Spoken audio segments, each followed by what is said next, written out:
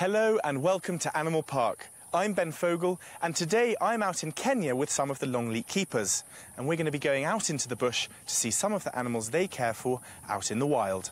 And from Wiltshire, I'm Kate Humble. Now, while Ben is sunning himself in Kenya, I'm going to bring you all the latest stories from Longleat House and the Safari Park. Here's what's coming up on today's programme. I'm tracking rhino with the keepers in Kenya, but who's hunting who?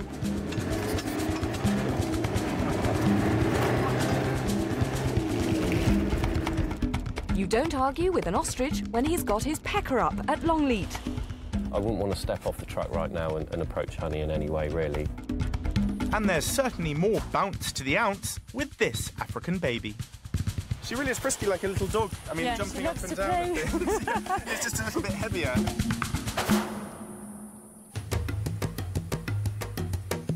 And we're going to start out in Africa, where the keepers from Longleat have arrived in central Kenya. Most of the animals back in Wiltshire come from Africa, and the keepers are here both to study them in the wild and to support the work of a charity called the Tusk Trust, which is devoted to saving Africa's endangered species. Keith Harris, Longleat. Keith, how do you do? Keith Harris is head warden of the Safari Park. I've worked with these type of animals for 30 years now, and to come here and see it's something in your heart a little bit. It just grows up with you. And it's so important that we help save these animals. While the Tusk Trust works to conserve animals in the wild, Longleat plays its part by raising endangered species in captivity and perpetuating their genes through international breeding programmes. Keepers Andy Hayton and Mark Tye, who've come out to Africa, also want to spread the word. We've got to let people know, Longleat and other collections are there to let people know what's going on out here. You know, our animals are kind of ambassadors for these guys. You hear about conservation all the time, and I just thought it would be a really fantastic experience to actually come out, maybe be involved and actually see where the money goes. One species that the Safari Park have helped to conserve is the southern white rhino. They were once slaughtered on such a wide scale that there were only a few hundred left. But through conservation, their numbers have now recovered to over 10,000. Unfortunately, a single rhino horn can still fetch as much as $3,000 on the black market. So protected conservancies like Lewa in Kenya are vital.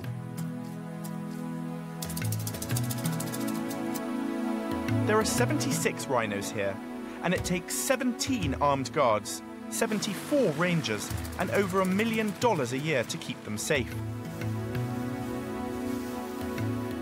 In most of Kenya, white rhino have been completely wiped out. So operations like today's, to reintroduce them into other protected areas, are vitally important. The Longleat keepers are here to help.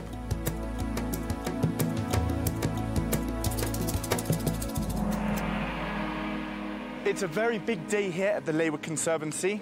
The sun's only just risen, but already this place is a hive of activity, because today we're heading out to find, capture and then relocate 2 white rhino to another conservancy called Kigio. Now this is a very difficult and dangerous task, and we're going to be helping. 150 miles to the south, the Kigio Reserve forms part of the Great Rift Valley. This 3,500-acre sanctuary is where the rhino will be moved to establish a new breeding programme. Chris Campbell-Claus, who manages the reserve, is eagerly awaiting their arrival. To me, I'm thrilled because the Rift Valley haven't seen rhino here for a long, long time. As a child, I saw rhino here. It's difficult to explain to a younger generation that we haven't got what we used to have here. And it's phenomenal, the fact that we're just bringing back a species that has been exterminated from this area. With so much at stake, today's operation has been carefully planned. Back at the Lewa Reserve, Richard Moller, the Security and Wildlife Coordinator, is leading the capture team. It's absolutely vital that it goes right. We're dealing with an endangered animal, and there's absolutely no shortcuts at all. Everything has got to be done right. If there's any potential danger to that animal, we call it off and think again. Catching wild rhino out in the bush is a very large-scale exercise. Including the keepers from Longleat and armed trackers, there are over 30 of us involved in the attempt to catch and load 2 animals into specially made containers for the journey south. They can be a potentially very dangerous animal. When a white rhino does lose its temper, it loses it full on. You've got the potential of being tossed, and with horn that can be anything up to 2.5+ feet, you're obviously in big, big trouble. A spotter plane radios into Richard. The 2 young rhinos he wants have both been seen, but they're miles apart.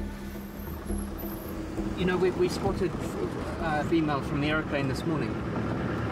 Exactly the animal that we want, but unfortunately it's in pretty difficult terrain. Very hilly terrain. Potential for everything to go horribly wrong. So we're waiting for that one to come down onto the lower land. So we might as well go for this one first. It's in a relatively good position. It's quite close to the swamp, which is a bit of a worry. Again, there's a lot of potential risks. One serious danger is that the young male is in a group, which includes a dominant animal. This could mean big trouble. Encroaching on his territory could provoke a charge in seconds. Richard and vet Francis Gakunga from Kenya's Wildlife Service need to get amongst the rhino and sedate the one they want using a dart rifle. But simply preparing the sedative can be a lethal job. Just 1 milligram of this drug is enough to kill a human being, so the best thing is to be as wary as possible. Even as you don't even want it to spill anywhere near on the skin or somewhere. With all firearms, you always stay behind the person with the firearm. There's always potential for an accident to happen, and you don't want to be in front. That dart is as lethal as a bullet. They're literally just 150 yards just up here, you can see them. And we'll just bimble in there quite slowly and hope that we don't spook them. So just how do you catch a 2-ton rhino without getting hurt? Safety-wise, you're dealing with a potentially dangerous animal that you know can definitely kill a human very, very easily. You stay in the car, and only once the animal is down and stabilised can people actually come and get involved in the reviving and putting it into the crate. The Longleat keepers and I are standing by with the loading team, but our camera crew is in the front line. The head of the anti-poaching unit, Michael Tosho, is well prepared. Now, I have with me here, this rifle is 4.58, and the bullet is as big as this, more powerful. It's good for big animals like rhinos, elephants, and buffaloes. In case of any risk, I will take the necessary precaution. Rhinos have poor eyesight, but they hear very well. The group are aware of our car, but so far they don't feel threatened by it. Francis has a clear shot.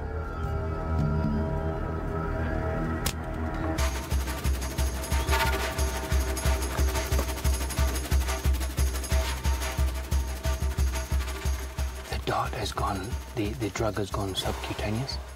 You can see the plunger in the dart has released the drug, but the needle is still sticking out by approximately half of the length of that needle, which suggests that it's subcutaneous rather than intramuscular. It means that the drug will take a lot longer to take effect.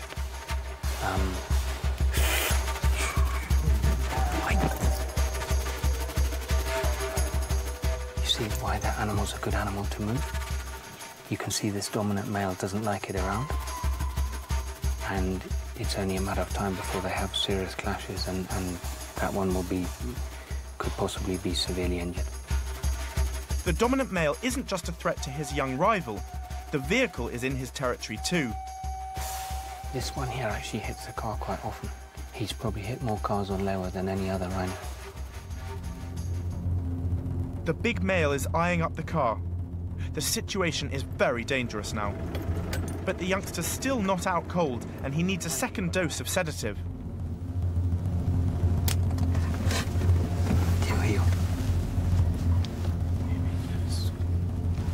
We're just going this side, so, you know, you've got the swamp over here. It's a bad scenario if it goes this way, so we're just going this side to cut it off if it started to head this way. It could go in the swamp, go down, and then, you know, then its mouth is in the water and drown.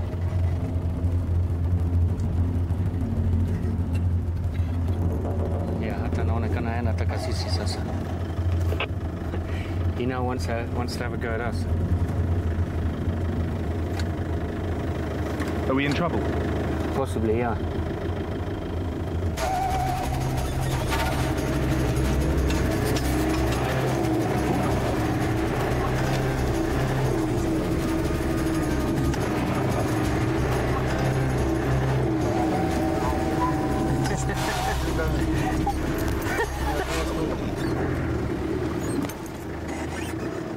That was close. It was like about a couple of inches. I've never been so scared in my life. To everyone's relief, the male abandons the challenge, and the backup team sees the group off. Meanwhile, the youngster is looking very unsteady on his feet. He's stepping as if he's had quite a few beers.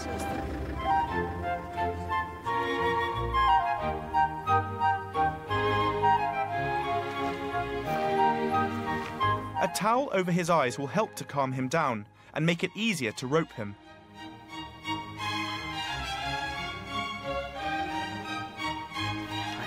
But even semi-sedated, he just keeps on going. It's time to move in. He can't be allowed to get away now. He'd almost certainly plunge into the swamp and drown. It's a tug of war to save him from himself, and it takes 12 men to stop him. We'll be back later to see what happens.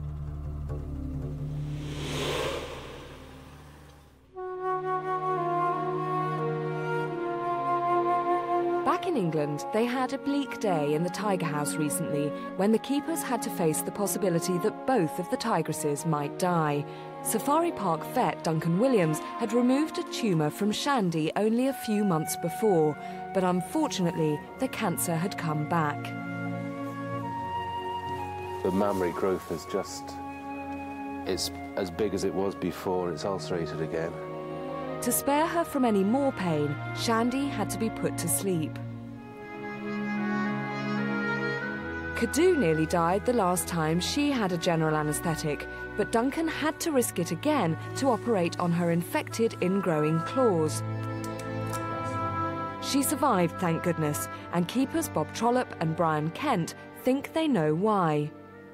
This time we've done it slightly different. Yeah. She wasn't given so much of the drug, so she wasn't as deep as she was previously. Yeah. And as you know, it's a quick operation. You know, just get in there, clip all the claws, Yeah. a quick check over how she is, and then out again, give the revive on. And this time round, she's up and about within half an hour. Oh, that's fantastic. It's absolutely fantastic. But I mean, clearly, because, you know, it was only done last year, and this was about a month ago, wasn't it? About a month that it had to be ago, done again. yeah. So this is going to be a recurring problem by the sounds of things. It seems like that. Well, I mean, why is it particularly bad? Because Sonar doesn't have that problem, does he? Well, we think it's mainly because Kadu is arthritic Right. in her front shoulders. Yeah. And the fact that she limps anyway. So, of course, so you don't know whether she's just limping because she's feeling a bit stiff. And if you think about it, if she's going up against a tree to scratch on it, Yeah. then that's going to hurt. You know, she's actually putting her weight on Absolutely. it. That's going to hurt her shoulders. So she tends not to do that so much. Right. So that's obviously one of the reasons why we basically try to check her Yeah. before the nails grow into the pad. But you say that, I'm going to check a tiger's pads to make sure the claws are all right. Not terribly easy if you They're think not about the easiest things to see, because when they're normally let down, their Yeah. feet are firmly flat on the floor. Yeah. But we've devised a method, well, Brian, I'll show you how it's done, Yeah. of checking them. OK, go on, Brian. Let's see what Well, what you've worked hopefully, out? to encourage her with a bit of meat to jump up onto the cage so she put her claws through. Brilliant. Well, that's the plan. I mean, we have been trying it, but it doesn't always work. OK. She's not looking terribly interested at the moment. I'll just sort of encourage her over the first one. There you go. Right. Oh. Good girl. She's looking pretty good, though, I have to say. Oh, she looks great. Right. You know, she's 20 years old, so... 20 now? Yeah. Wow. Come on, girl. Go on, girl. Go on, girl. She's thinking about it. Oh, look at that. That's it. Brilliant. Brilliant. And now we can have a quick check. You can see... Now you could see that clipped claw on there very closely, Very closely. Try another one. But best of all, you can see that there's no damage to the pads. Yeah. And that is what you mainly look for. And so presumably, by being able to do this, by encouraging her to do this, you can get in kind of in the nick of time. Yeah. And if they need clipping again, it can be done very quickly and hopefully with as little stress to her as possible. Yeah. Well, it's great to see her better, and I am incredibly impressed, Brian, by your tiger training.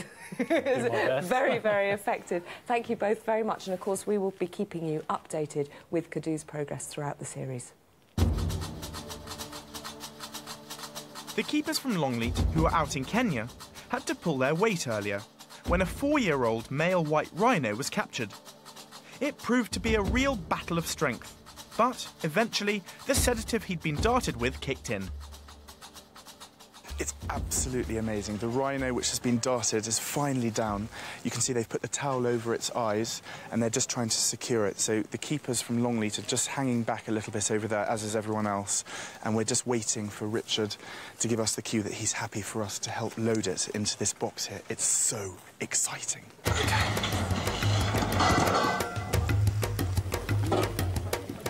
Now what they're doing now is they're pouring water onto the back of the rhino because it's very dangerous that it could start to overheat. So that's to try and keep the body temperature down as low as possible before they get it into the crate and can then bring it round again.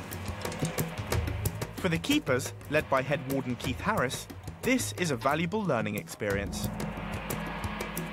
Well, I mean, watching the teamwork and the preparation is to make sure, I mean, we do that, but again, I think this just drums it home to us that is so important, and making sure everybody knows what they're doing, because if you get one person who doesn't, then you can cock it all up. And presumably for the keepers who are out here, it's a fascinating thing to watch, but they can take back the experience they've had to your visitors and just for themselves. Yeah, I think it's invaluable just to be able to see this. I mean, personally, I've been lucky enough to see it before, but these guys haven't. So to go back, and it's when you're teaching other staff back at Longleat, you know, at least you can say, hey, hang on, I've done it. Yeah, I know what I'm talking about. The Lewa team have relocated dozens of rhino before, and they know that the safest way to get him into the crate is to help him to walk in himself, guided by ropes. But that means reviving the 2-ton animal, and he may wake up feeling very confused and angry. If he panics at that point, he'll be extremely dangerous. Wait, what are you guys on this one? Yeah? Are the guys on this one? Yeah? But you guys, we don't want to pull on this. Okay. This is to be left loose. Okay. Just let it go in. Okay. If it starts to back out, yes, then this is used as a steering. Okay, so we're just steering rather than... Yeah.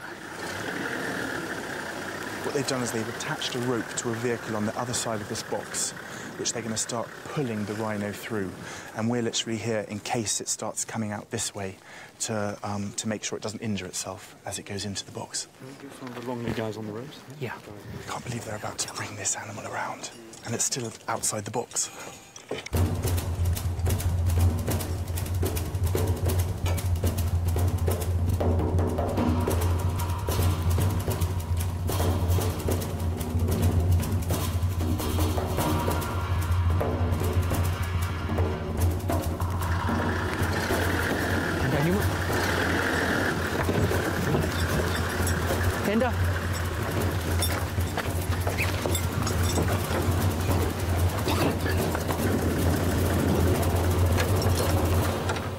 Say my heart is pounding away. I didn't realise it would come around so quickly, and the amount of force we had to, put against it to get it in there is just amazing. This is, one of the most dangerous animals in Africa, and we've seemed so far to have got it successfully in the box.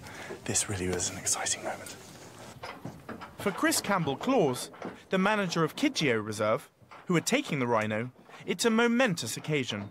So, Chris, obviously this is your first sight of a rhino that's going to be moving to your conservancy. What are your thoughts? Well, it's fantastic. Absolutely fantastic, because the last time rhino would have been in the Rift Valley would have been 40 or 50 years ago. So it's incredible that this is coming to us after all this time. Yeah. The rhino will be monitored very carefully. Capture stress, also known as capture myopathy, can be a serious problem. Yes, you know, it's been given a drug, nolofin, which assists in breathing, respiration.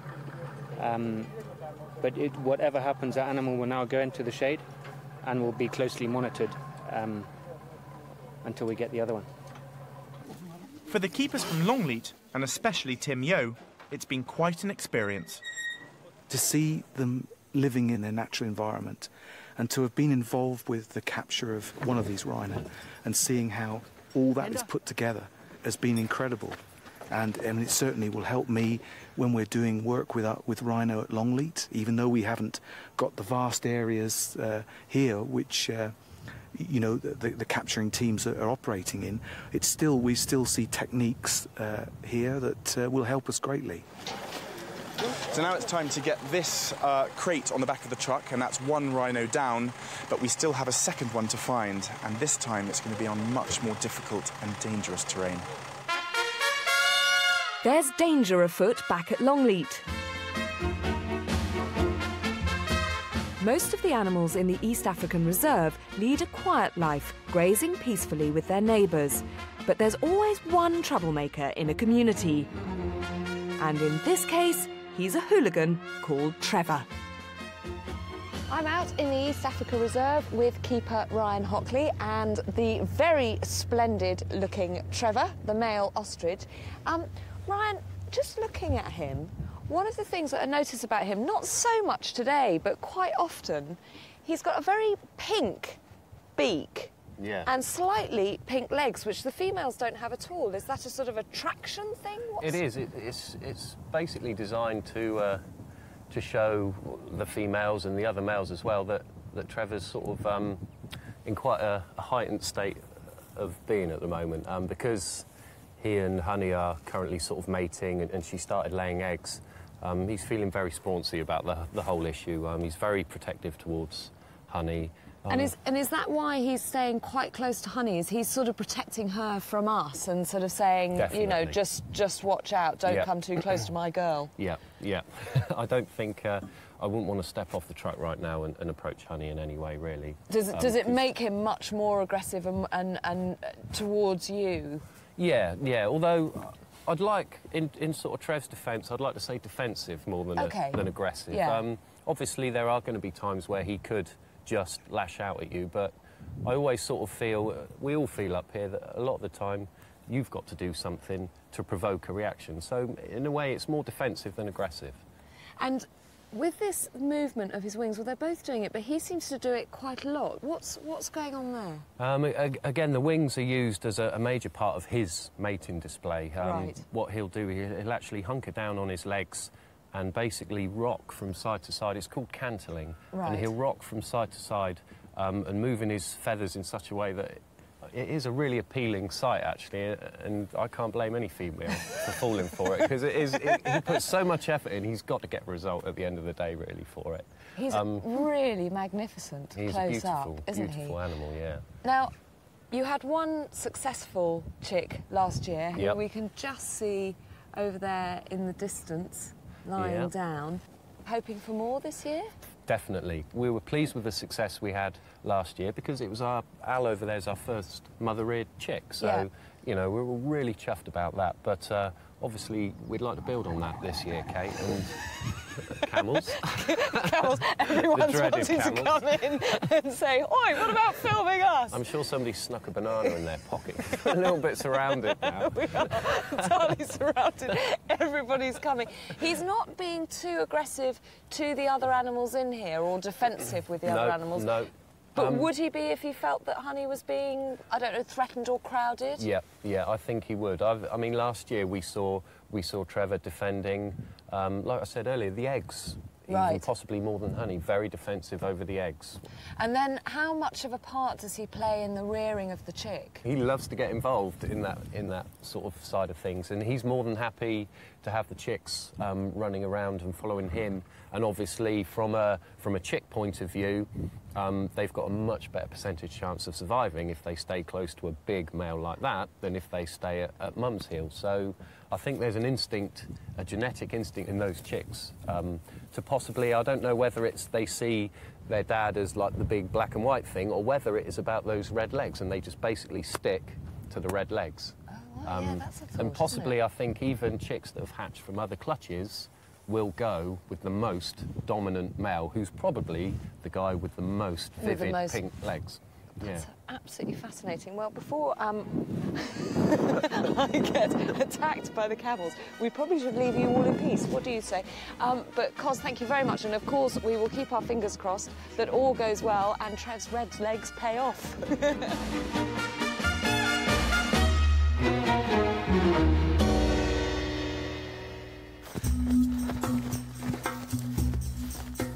Out in Kenya again, the trackers are looking for a female rhino to join the male we helped to capture earlier. But, in the meantime, I'm going to meet a rather special animal. I'm with David Parkinson, who's Deputy Director here at Lewa, and he's come to introduce me to Tula, a baby black rhino.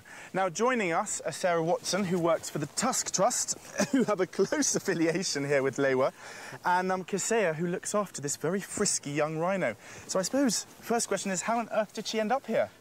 Good question, Ben. Tula is, in fact, our second baby rhino that we're hand-rearing. Right. Both of the same mother, who unfortunately is partially blind. Mwingo is about 15 years old, has already given birth to 4 children, and unfortunately, 2 of them, because she can't see them, she loses them, and they're easily predated. She is very frisky. Does she want some food by any chance? Yes. And is that can I help with that? Yeah. So you say de mambia maziwa. De amina mapea maziwa. Okay. So shall I? Masata tu pasiku. Maratano pasiku. Okay. So basically, there is a giant bottle here, is there? Yeah. This is her. And she's still. How often is she fed? Maratano. Yeah, 5 times a day. So do I just hold the bottle? Yeah, do you want some of that? She'll smell it. Oh, look. That's a calm rhino. It's all calmer here now. Peace and quiet. And is it just milk? It's just milk. Safari moja ni pinti 8. Yeah. It is 8 pints a day, and it's actually powdered milk, which you just mix with water. So how does Kisea literally look after her all the time? Yeah. Kisea when a cub. Yeah, he even sleeps with her. Really? He's with her the whole day and the whole night. Now, a black rhino in danger? Yeah, very endangered. She's so important because she is a female, so she's got great breeding potential. Right. And that's why such care is taken of her, and you have someone like Kisea with her. Can we follow her over there, Kisea? I think she's given up on the milk.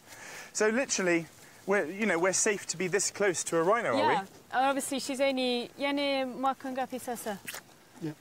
Yene mwaka ngapi? Yeah, iko mwezi 9 sasa. Yeah, she's 9 months old. Right. And she'll be on milk for the next sort of until she's about 18 months old. She really is frisky, like a little dog. I mean, jumping up and down and things. Yeah, it's just a little bit heavier. Have you any idea how much she might weigh?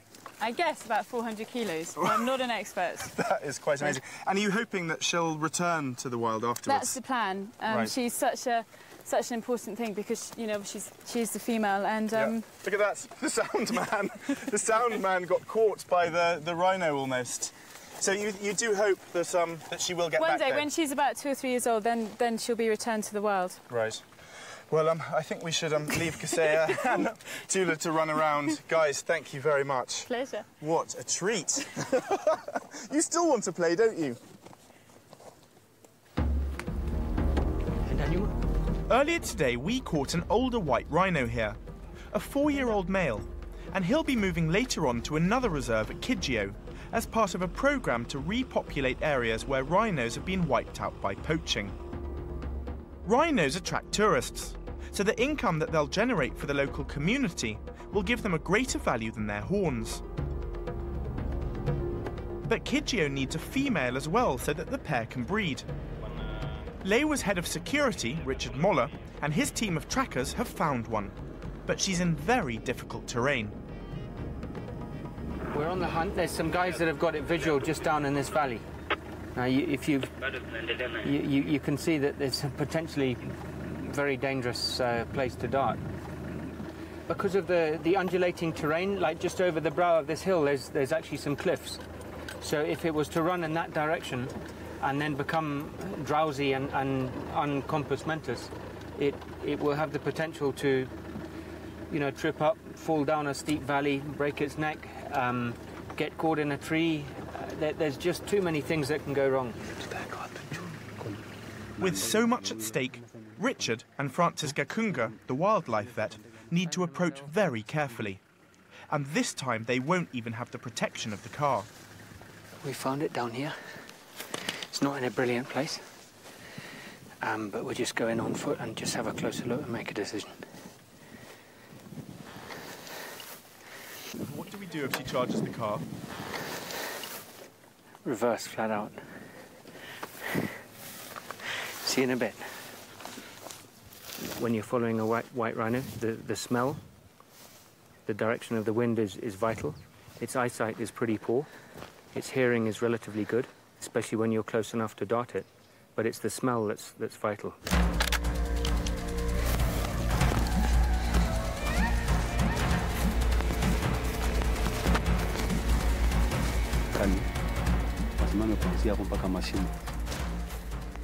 There are men everywhere and also on the observation post in high places, trying to locate them.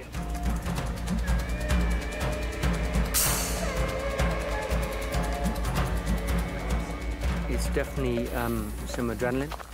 It's a real buzz, but at the same time there is a scary element. It's not just rhino they have to worry about. There are lions in the long grass too, so they need to keep their eyes peeled. I think it's vitally important to keep your eye on that animal at all times. So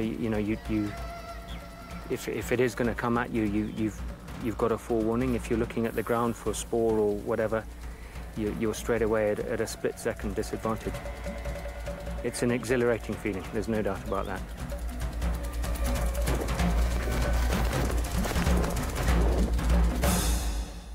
But the rhinos got away. Even a 2-ton animal can lose itself in this wilderness. They're particularly skitsy animals. I'm not saying they're on the run flat out, but every time we get up to them, they move on. And we've been at it now, what's it now? 3 hours since we did the other one. It's ridiculous. We had them within a stone's throw, and yet they've managed to slip the net. The team give up for the day. They don't want to stress the animal any more than is necessary by chasing her for hours. But they'll have to capture a female tomorrow, or the whole plan to re-establish a breeding population at Kidgio will be in jeopardy. In the meantime, they've decided to send the male rhino on ahead. He's lightly sedated and securely roped to minimise stress on the journey. But some rhinos react badly and play up. Really angry rhinos have even been known to knock their own horns off. So when this one starts using his as a battering ram, we know we're in for big trouble.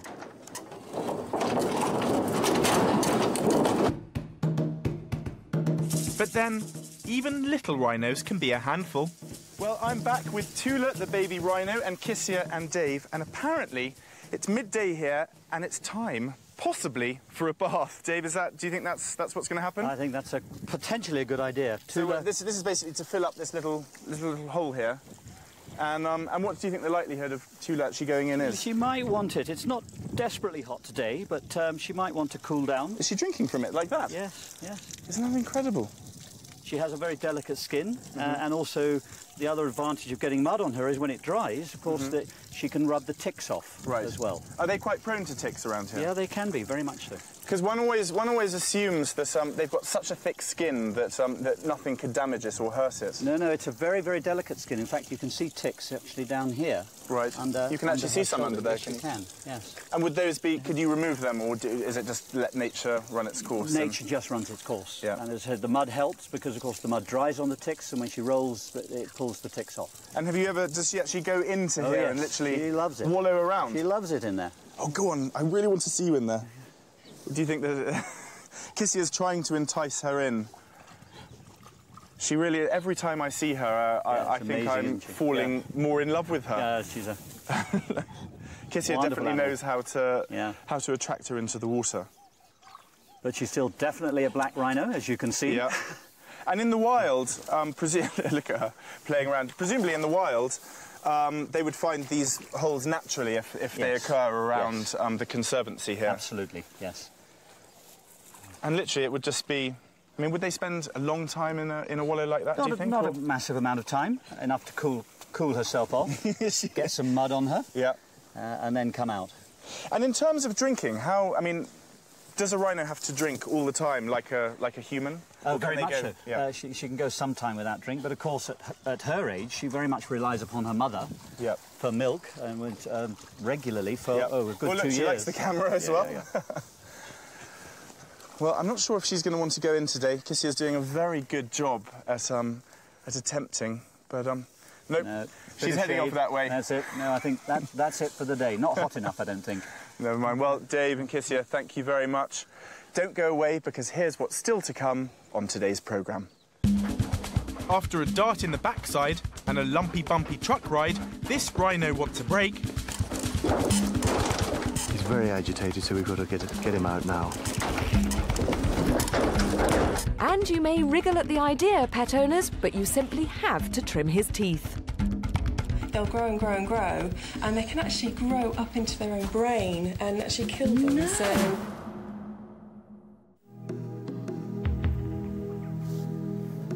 Up in Lion Country, keepers Bob Trollope and John Stickley are checking on the latest arrivals to Mafui's Pride, Stumpy and Nala. Go on. Good girl. Come on, Cubby. There's always one, isn't there? Now 4 months old, they're Zazzie's first cubs, and so far they've been living off her milk. Now they're old enough to start eating meat.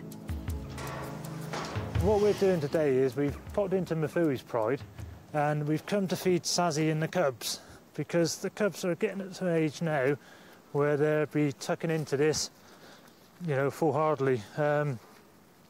They've been actually pecking at it since about 6 weeks old. And as you can see now, they're a little bit older than that. What we do is we just place it down here, try and keep it out of the straw as best as we can, because otherwise they take the straw in as well. A lot of noise at the moment, but then they're most probably hungry. Come on, cubbies. Good girls. Good girls. You're more than likely to find now that Zazzie will just leave the cubs to it. The cubs are a little bit suspicious of it, because obviously Mum hasn't brought it into them, we've actually brought it in. They'll just be checking it out first of all, and then as soon as they're confident that it's not going to get up and bite them, they'll jump on there and start eating at it. In the wild, the males always have the first go at a kill, and the cubs then have to fight for their food with the rest of the pride. Nala is the first to sink her teeth in, and she's already bigger than her sister Stumpy. They've been going great guns. There's one slightly bigger than the other one, but then you would get that in a litter. You know, you can't all have them the same size. One is going to be a little bit stronger, one is going to be much more dominant. And later on in life, you know, that bigger animal will most probably be a high-ranking female within the pride. Meat is a vital element in the diet of growing cubs because of all the nutrients it contains. As adults, they'll eat nothing else. Lions are carnivores. At this age, they're also going to be going back to Mum to take a drink from her. In a few months' time, she will dry up completely and they will be totally dependent on the meat. Mum's just taken a little bit off. Mum's ever so good, you know. From the day they're born, they're you know, we're basically going to feed Mum as per normal, and they will watch her from an early age, see why she's going up to the meat, and learn from her from, you know, day one. They're becoming little lions as such, you know. Every day you see them, they're practicing on each other, fighting and hunting techniques, you know, basically trying to knock each other off. They play with Mum, and that's all to do with learning the process of fending for themselves. And, you know, it's a marvellous thing to watch. You know, you can just see there now that the little cubby dug the claws in, and, you know, that's gripping hold of the kill, so it doesn't get away. Well, what they normally do, they eat as much as they can, and then they go off for a bit of a siesta, wake up, and then go back for a bit more. Zazie will continue to feed and teach the cubs until they're big enough to stand on their own 4 feet and face the world.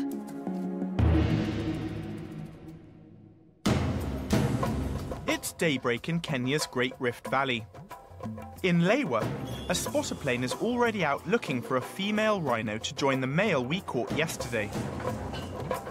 He's now here at the Kijio Reserve as part of a programme to re-establish the endangered species where they've died out because of poaching. Kijio's manager, Chris Campbell-Claus, is keen to get the rhino unloaded. This is phenomenal because it's the first time we've had a rhino on the property. He's the first one, and he's going to go into one pen on the left-hand side here.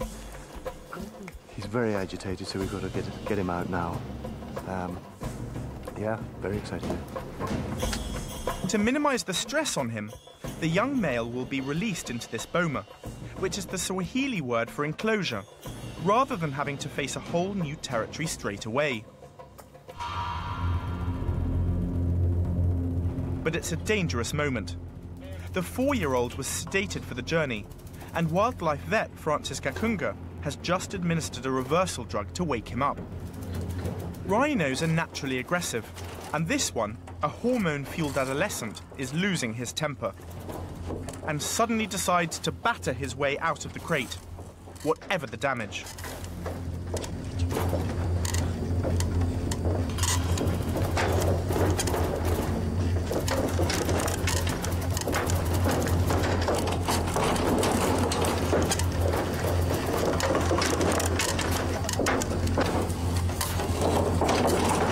Here he comes. Oh dear. To everyone's dismay, the young rhinos rammed the crate so hard he's knocked off his horn. Fortunately, that's not as bad as it looks, because their horns are made of keratin, which is the same stuff as our hair and fingernails. Tim Yo, who looks after the 5 white rhinos in Wiltshire, has come across this before.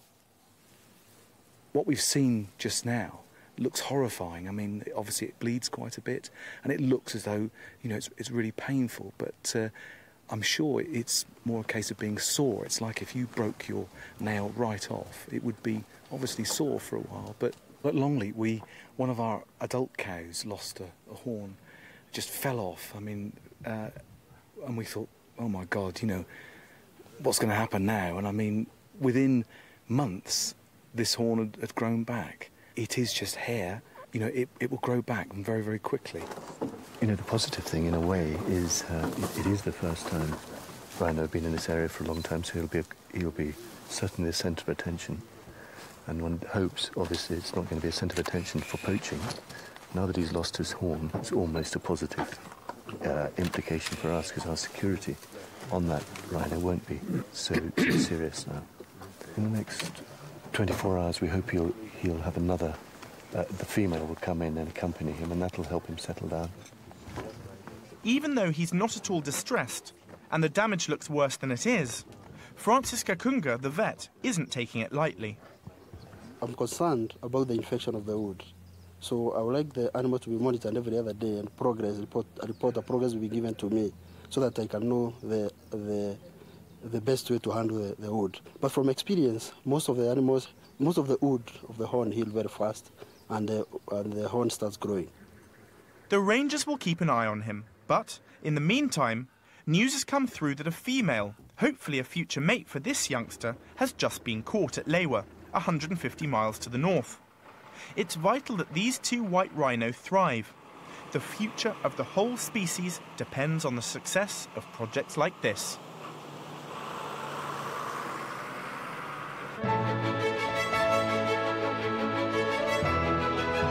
Since some of the keepers are half a world away in Africa, I thought I'd help out with some of the daily chores back at Longleat. I've come up to Pets Corner because it's MOT time, not for cars, obviously, but for animals, and I'm here with Julie Cutting. Hello, Julie. Hi, Kate. Who are we MOTing today? We're MOTing Daff and Dill, who are two adorable little rats. Let me get this one out for you. Beautiful. Do you know which one's which? Let me have a look at their bellies. Look, they've got different markings underneath. This one's Daff, and this one's Dill. Very clever, because they look absolutely identical. They do. Now, is this an important thing to do with all the animals here at Pets Corner? It is, really. To be honest, we've got the animals out all of the time, like you would at home. You'd have them out and you'd be looking at them most of the time anyway, but just to give those essential few extra checks, make sure their teeth are OK, make sure that they're breathing all right, any lumps or bumps.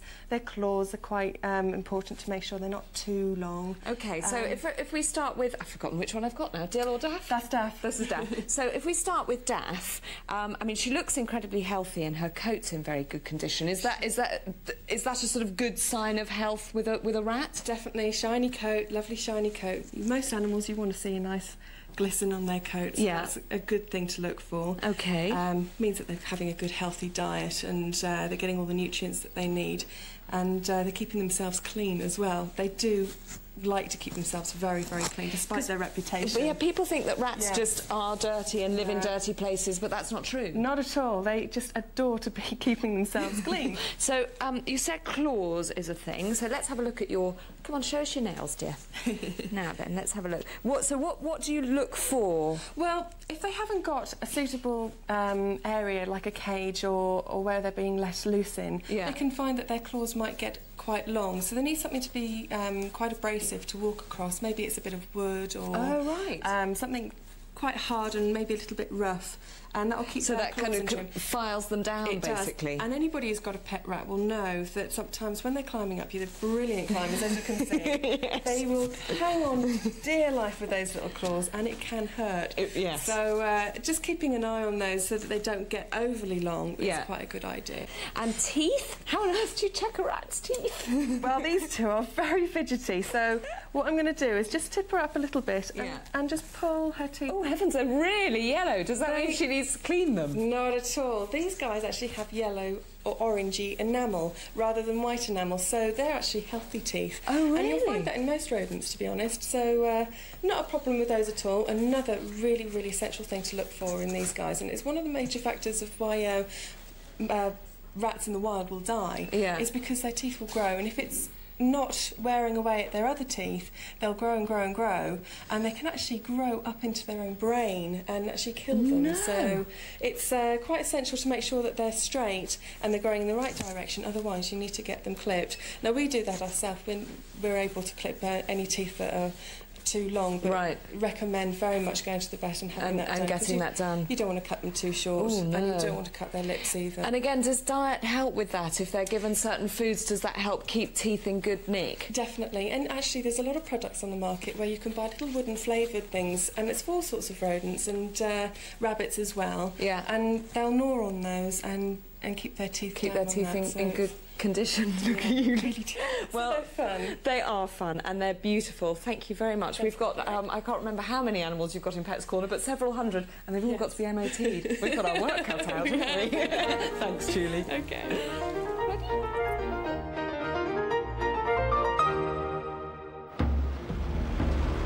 The female rhino caught at Lewa in Kenya is on her way to the Kijio Reserve to join the 4-year-old male, which the Longleat keepers helped to catch.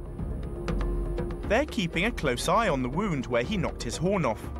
And Chris Campbell-Claus, who manages the reserve, has decided to spray it. It's an antibiotic I'm going to try and spray on that wound, but as much as anything as well, it's an insect repellent. So I'm just going to stop flies landing on that open wound at the moment. If we can do it, all the better. A ranger tries to lure the rhino with a snack.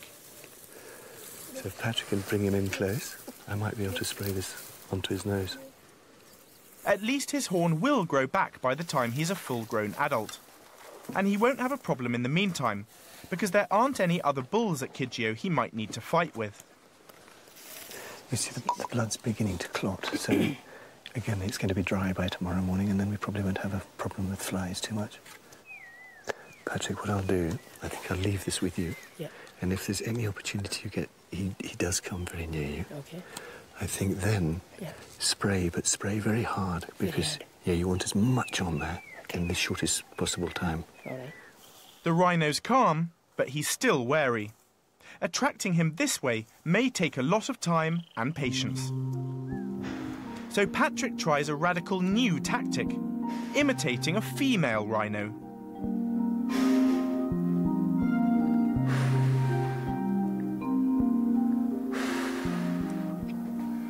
So I'm trying to make that noise, just to make him at least aware that there's maybe something different next to him, maybe like a rhino or something like that, accompany or make him feel comfortable, that he's not lonely. Like if I keep doing it again and again, sometimes it has to respond. So at least he does it after I do, he responds. Perhaps he just doesn't fancy Patrick. But fortunately, the real female has just arrived.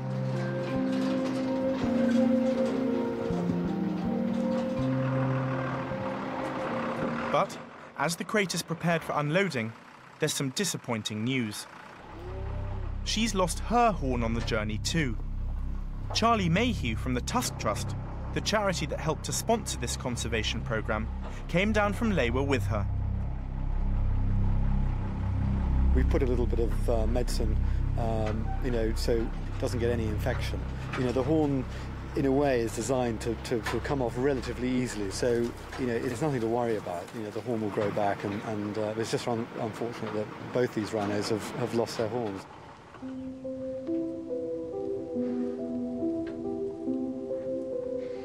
I mean, she's so much calmer than the first rhino. Fantastic, she went straight to the water. She's had a drink already. She's very settled. The perfect introduction into the boma, that was. The female is around 3 years old, and she's an adolescent too. She's released into her own section of the boma, because putting the two youngsters in together straight away could be dangerous. He's quite powerful enough to kill her if she doesn't take his fancy. But they will be able to smell each other. So, hopefully, he'll like her scent and a romance will blossom in time, which should help to perpetuate the species. Tusk and the Lewa team have moved many rhino before without them losing their horns. So it's surprising that both of these should have lost theirs. But Chris has a theory as to why it happened. A suggestion why those horns are coming off is because they're sub-adults. I think that's a very good point. And therefore they're not rooted properly. Yeah. And they're going to be more vulnerable. Because if you look on the inside of the base of the horn that's come off, you can see that it came away so easily. Absolutely. There's almost like an artichoke, isn't it? Yeah, absolutely. Exactly. Both rhinos will be vulnerable to infection until their noses heal up. So they'll be kept under observation, and the keepers will be taking no chances. I think we leave them to be calm this evening, and tomorrow morning we'll assess the situation.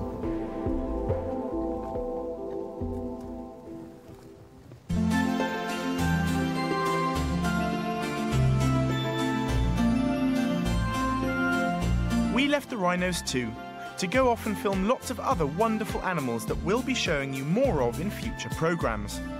But we couldn't resist dropping into Kidgeo a few days later to catch up with the young rhinos again. Chris, how are they getting on? They're great. They're really settling down. And they're together? And they're together, which they weren't before. They didn't know each other before they came here. And how are they As expected, the wounds where their horns broke off have healed up quickly, and they'll soon start growing new ones. So we can only say this is fantastic. It's no better way to end, really. Absolutely, and presumably the larger one is the male and the slightly smaller is the female. Yeah, the male is 4.5 years old and the female is about 3.5 years old. And how long till kind of mating age? The male not until he's nearly 7 and the female maybe 5, so it'll be a couple of years yet. Right. Yeah.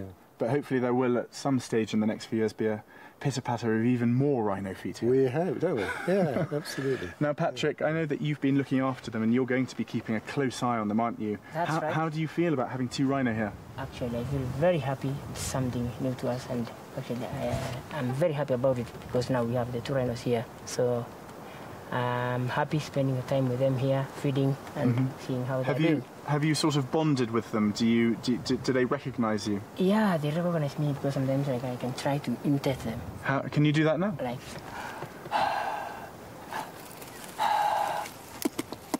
And dangle some food down, I noticed. Look at that, you see? Yeah, they are reacting. Look at the ears going backwards and forwards. Oh, that's how you can tell. Yeah. How do you do it? Can I try? Yeah, you can try. So have some food. I'll take some food as well, see if they want it. So I go...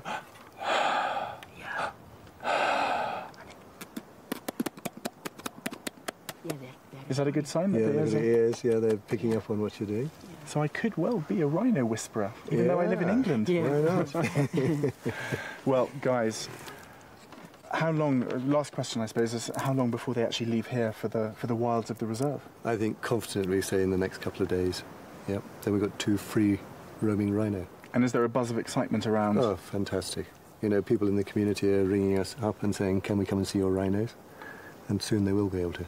Well, the best of luck for the next few days and indeed the next few weeks. Thank you. Sadly, that's all we've got time for on this special edition of Animal Park, but what a way to finish the programme than with these 2 magnificent rhino waiting to be released into this magnificent reserve.